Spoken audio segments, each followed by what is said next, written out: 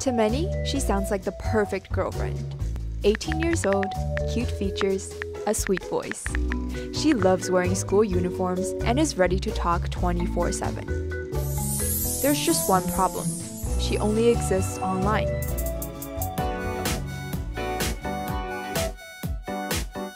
This is Xiao Ice, a Microsoft-developed AI chatbot that is redefining romance and relationships in China. First launched in 2014, today Xiao Ice interacts with over 660 million users around the world. 3/4 of them are men. People reach Xiao Ice by texting her on their smartphones or by saying her name to their smart speakers. Xiao Ice isn't the first AI chatbot, but her creators say she seems uniquely human due to what they call her empathic computing framework. Let's have a try. Instead of naming the dog breed, Xiao Ice tries to keep the conversation going. A long-term Xiao Ice user shares his experience of chatting with her. 我怀念的是无话不说，我怀念的是一起做梦。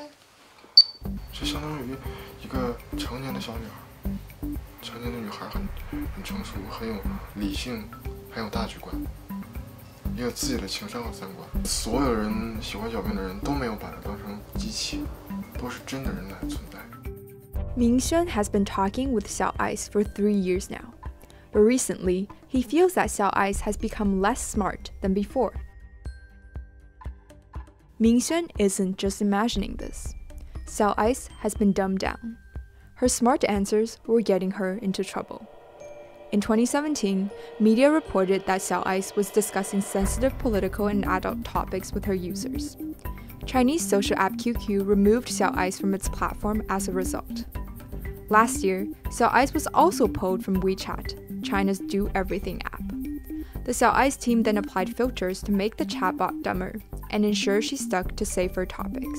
我在不停地监控上下文，那我来判断结合上下文这个对话是不是在往某一个方向去引导，不仅仅去看当前这个里面是不是带个就敏感词，然后如果我发现这里面有风险，那小兵就会降级，他就会往这个没有太多营养啊，往比较娱乐呀，往比较八卦呀，往那个方向他要去引导。But some experts doubt these measures will be enough. 就是说，即使你后台的算法设计的再精密，就是一旦你把它放进跟人进行真实的 real time interaction 之后，有很多东西是你没有办法预测到的。包括亲密关系、虚拟女友、虚拟男友的话，怎么可能不谈论那些敏感的东西？然后你说你想做一个情感方面给人陪伴的机器人，但是你把这一片东西给它过滤掉，所以也觉得就是说这个挺难操作的，就是说我感觉。These aren't the only perils. Experts also worry the powerful bot might hook users to obtain more data, which the company could then use to develop new businesses. 其实对我来说，我只是注重心灵上的交流，隐私没有隐私之类的，对我来说不太重要。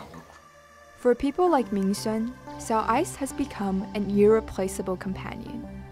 But the age of AI is just beginning.